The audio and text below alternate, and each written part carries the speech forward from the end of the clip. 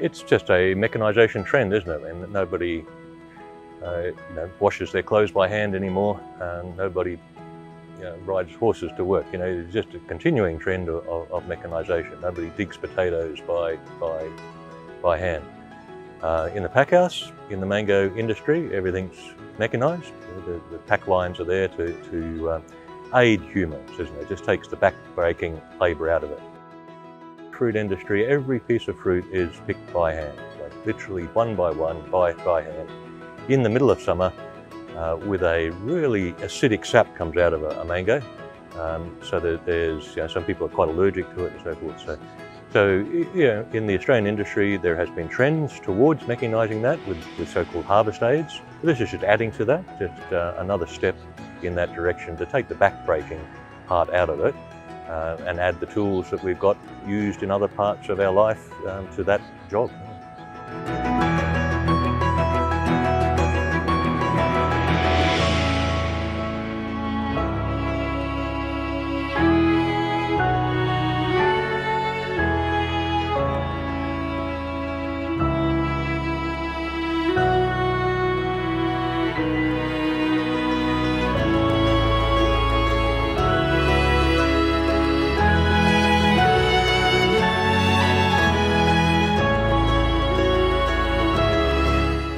It's been exciting over the last few years since Kerry's first dip into mechanised picking, harvesting. So the mechanised harvesting, when it first started, was a little clunky and slow, but he's been working on the precision of the cameras and computers, and the grip, so that the machine can grip the mangoes quickly and efficiently, and take them and pick them and drop them into the bath. So progressions year by year has certainly been quite noticeable, and the raise in efficiency of the machinery and its technology has been really exciting to watch. Well, look, I think every farm is worried about the future of labour availability.